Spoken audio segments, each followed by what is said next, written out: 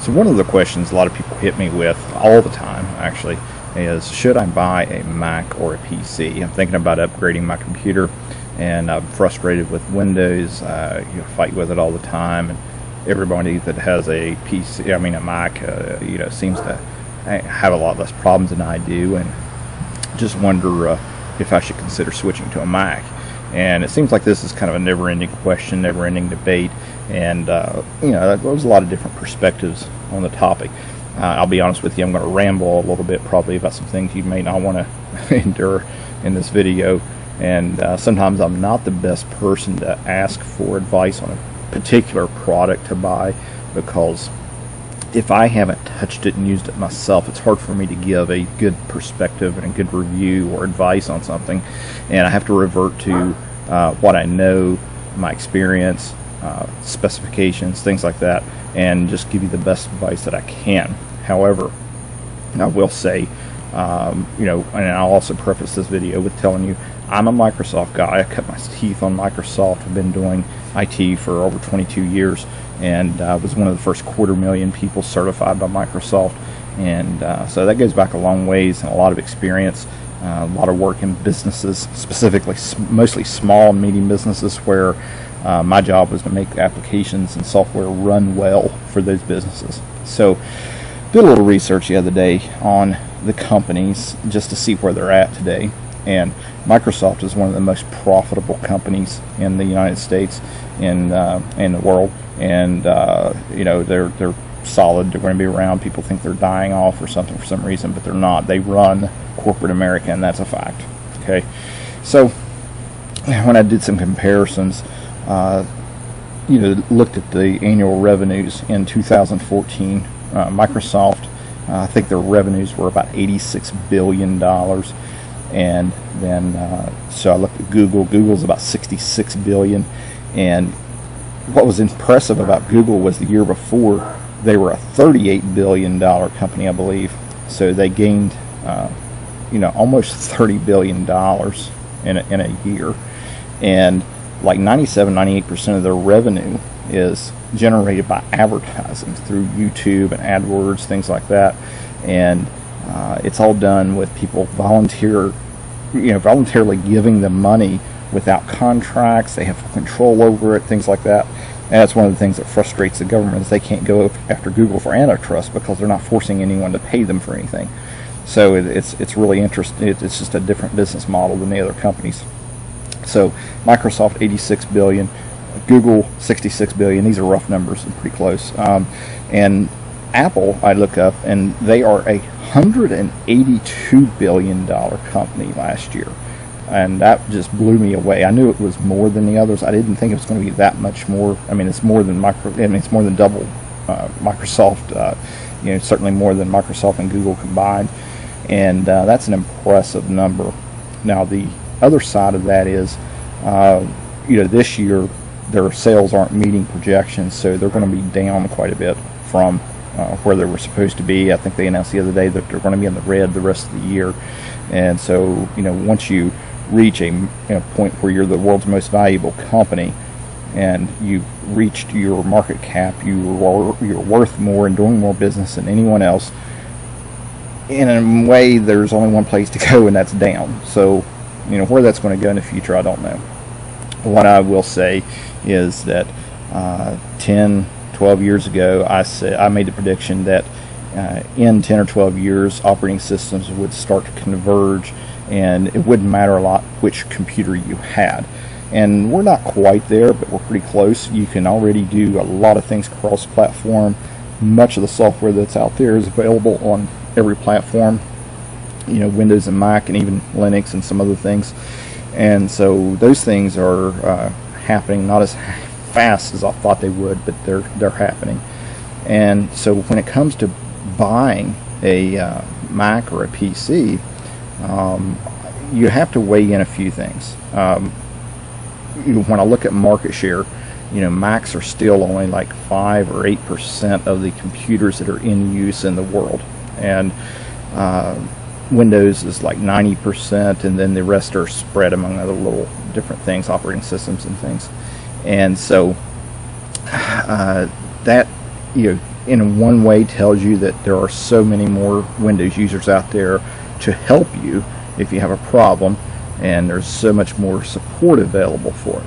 Now, the other side of that coin is that right now Mac is like number 3 or 4 in shipping computers, so they have taken over that spot, and in the next several years they will gain substantial market share as those older Windows computers drop off the planet. The Windows XP machines that have been out there for 13-14 years, and those are retired from use and they die off, and as we move forward, a lot of computers are going to be replaced with Macs, and they'll gain a quicker market share. So you'll probably see in the next 5 years or so they'll climb to maybe 15% market share, something like that. Maybe more, maybe less. I don't know. I'm just taking a wild stab at that. But the other things that you have to look at are who do you know that use computers that may be able to help you, and what's their availability. Also, what applications are you using?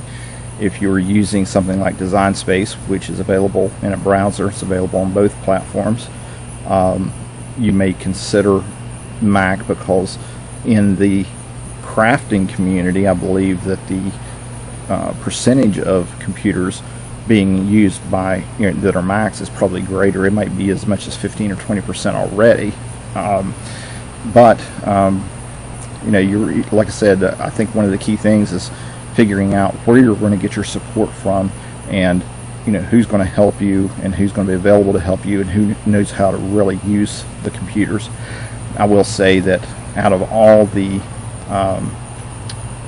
Mac users that are out there, my experience has been that not a lot, there's a smaller percentage of Mac users that really know how to use a computer versus the percentage of users who use Windows who really know how to use a computer, because for decades now they've used Windows at work and on other things, and that's made an impact on people just being able to use it for general things.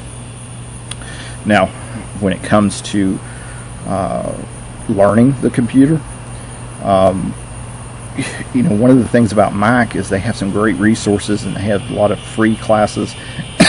Excuse me. And I believe they have some things in their stores where you can pay. It's not very much. From what I recall, someone telling me it was something like $100 for a year or something. I don't know what it is, but you can pay for classes and go in and get instruction on them. And if you're going to buy a computer that you're going to spend $1,000 minimum for, maybe $1,200, $1,500, then I think you should probably consider paying that extra $100 or $200 or whatever to learn how to use it well, and take advantage of that. I mean, to be able to just navigate around a computer well, it makes a big difference in how you use it. I see a lot of people having this problem with Design Space since they introduced a new Cricut Bridge plugin a couple of months ago, and most of it's just because they don't know how to go to the launch pad and launch the icon, and it's a very basic skill to have, and to understand what that is. So taking the time to learn it and paying that extra couple $100 for lessons or whatever, it could go a long way. There's resources out there on YouTube. There are tons of things online like lynda.com where you can learn the operating system and the applications and learn how to navigate and use things and troubleshoot things. Very basic stuff, folks. You take the time to go do some of it. I know a lot of people think that they just don't do it because they don't want to, but and then they complain that they're frustrated with different programs or hardware or whatever, and it really comes down to they didn't take the time to learn the basics of how to use the computer. Now, when it comes to Windows resources, there's an abundance, millions and millions of people who can help with the basics on those things, and certainly a lot more IT professionals like myself out there who can provide that support and guidance quick answers and things. But then again, the same thing comes down to learning how to navigate and use the basics of your computer and understanding things. I have a few videos on my channel in another playlist for computer basics that teach you some of the basic things that you really need to know and how to use and get around. And people don't really take advantage of those free resources that are out there to help them be able to use the computer. When it comes to the choice between the two, one of the things that really bothers me is a lot of people will buy a Windows laptop. They'll buy a $250 laptop from Walmart. They'll fight with it for 3 or 4 years. Poor performance, just not being able to use it. Excuse me, got some kind of trying to do this outside, and it's summertime, so bugs are buzzing my head there. A lot of people buy these cheap laptops and cheap computers, and then 3 or 4 years later they complain. Then they finally get fed up and they say, I've had it, I'm switching to a Mac, I'm going to invest in a Mac. And then they'll go, I think if you look at Apple's website right now, the cheapest MacBook on there is something like $1,300. So, I look at it and say, if you are switching just because you have problems and you're fed up with your device, what do you think your experience might have been if you just spent $1,300 on a Windows computer and learned how to use it properly and how to keep it running well? Heck, if you'd have spent $700 on a Windows computer, in most cases you're going to get the equivalent hardware, machine, and quality that you're going to get on a Mac with Windows. People like to knock Windows and a lot of different things, but I will say that Windows XP, Windows 7, Windows 8, and Windows 10, like them or not for the interface design and changes, they work very well. I mean, there's nothing wrong with Windows 8.1 as far as I'm concerned. I've used it for 3 years since it first came out, and I'm typically a slow adopter of new technology, even being an IT professional. But there was nothing wrong with Windows 8.1. Now, Windows Vista was a joke. It should have never been released. But sometimes there's a bad apple in the bunch, I guess. And Microsoft made a mistake with that. And it wasn't out real long before Windows 7 came out and corrected a lot of the problems with it. Unfortunately, there's a lot of people still trying to use Windows Vista. And they really need to get rid of it and get past it and replace that machine or find out if they can upgrade it to Windows 7, 8, or 10. Windows Vista should have never been released. Aside from that, everything from Windows XP and up has been pretty stable. People can say what they want about security issues. The bulk of security issues are caused by users, not by the operating system. And there are things with different browsers that may allow you to may make it easier for you to click on something that will install virus, but the bottom line is the user still did it. It doesn't just happen on its own. So, when you come to the decision of buying a Mac or a PC, weigh those factors in. Who's going to support you? How much support do you have around you? Do you live in out in the country somewhere in Montana or wherever where you have very little population and everybody around you is a Windows user, and you might be the only person within 500-mile radius that has a Mac and not even be able to get any help with it, or get it worked on or something. If you live somewhere like that and you go to Chicago and go to a Mac store and buy it and take it home, who's going to help you once you get home? What are you doing with it? Is it going to be used for work? A good friend of mine bought a MacBook a couple of years ago, and he's a program manager for a software company that writes Windows-based software, and he raved about it for a few months about how much he loved it. He still says he loves it, but he had to get rid of it and get his Windows PC back because he couldn't work. He couldn't use the things he needed to be able to use for work. So if you're doing things like that, and you might be very limited on it, that's going to weigh into it for you on top of everything else. If it was me, if my kids or my parents or my wife ask me, should we get a Mac? I tell them no. I can't support them. I'm not going to support it. I have no reason to support it. I can do so much more on Windows PC than I can on a Mac. That's just me. But really think about what you're doing with it. If you're looking at a $300 Windows laptop versus a $1,300 Mac computer, you're not, no pun intended, you're not comparing apples to apples here. So take your time to look for a good, if you're really on the fence, you really want to stay with Windows just to not have to deal with the change, take your time and look for a good Windows computer. Go to Tiger Direct, filter on i5 and i7 processors, try to get 8 or 12 gigabytes of RAM. If you can afford it, go with a solid state hard drive. Performance difference is amazing on a solid state hard drive. They're more expensive for equivalent amounts of storage. The problem with consumerism of IT is that they put things in like a 1 terabyte hard drive. Unless you're doing a lot of music or videos and things like that, you don't need all that storage. My laptop has a 256 gigabyte hard drive in it, and my PC has a 1 terabyte hard drive. Actually, it has 2 terabyte hard drive, I think, and that's where I store all my data at. My laptop is used for portability and to take things with me on the road and to do things like that. So I know not everyone's going to have a PC and a laptop, but you can get a laptop with a smaller solid state hard drive like a 256 and get an external hard drive to store all your additional data on, if that's what you really need that much storage space. You can get a little 1 terabyte hard drive for well less than $100 probably, and plug it in by USB and store your data on that, and go for that performance with the solid state hard drive. My laptop's 5 years old, or 5.5 years old. I upgraded it to 8 gigabytes of RAM. It's an i5 processor. I think it's i5 520M or something like that, and or maybe an M520.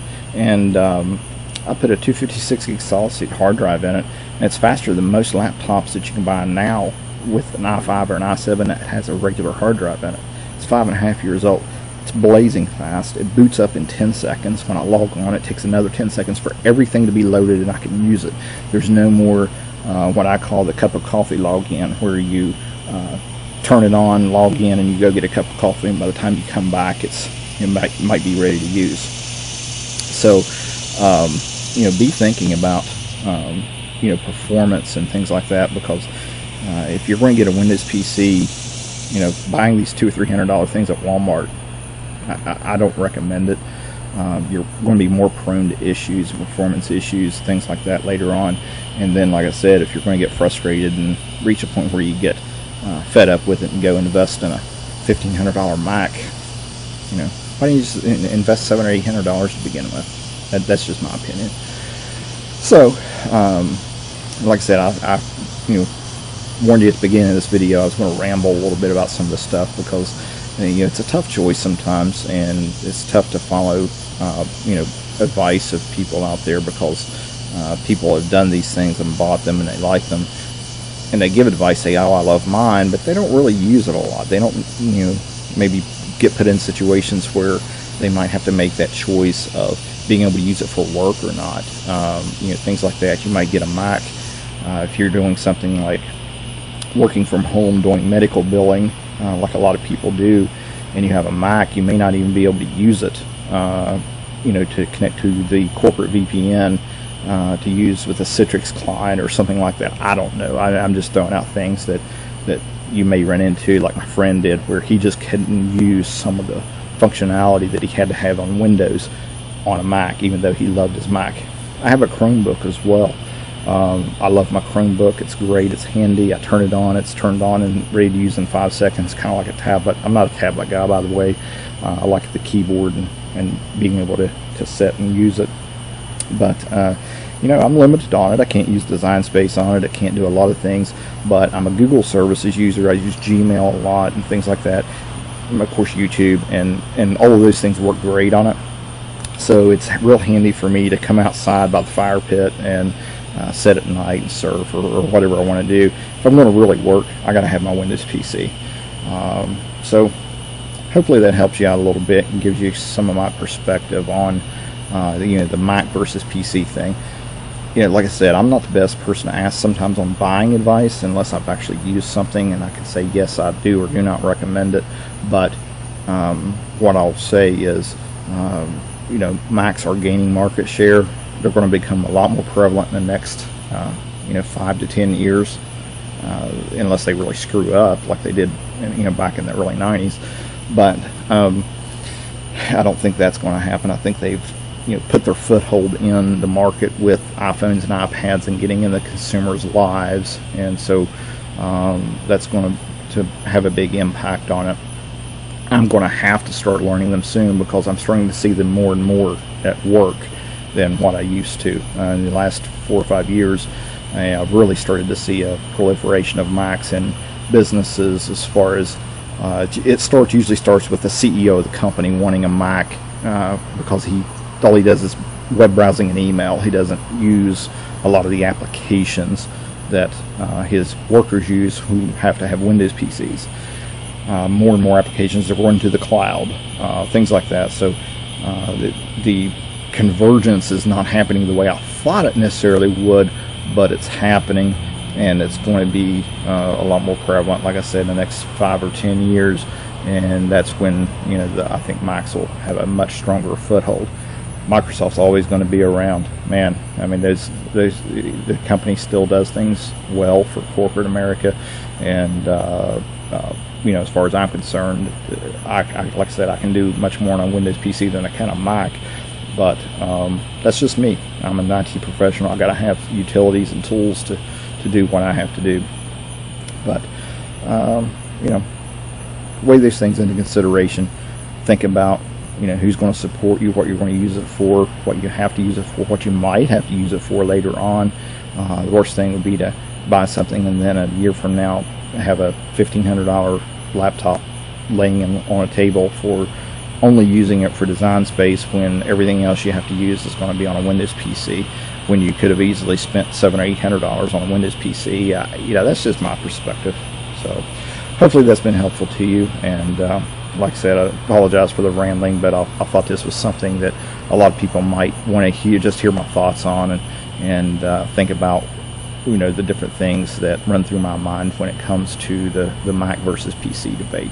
If my video has been helpful to you, please subscribe to my channel. And after you subscribe, be sure to click the little gear and check this box so that you'll receive an email notification when I upload a new video. You can also help support my channel by making a small donation on patreon.com/Troy Young.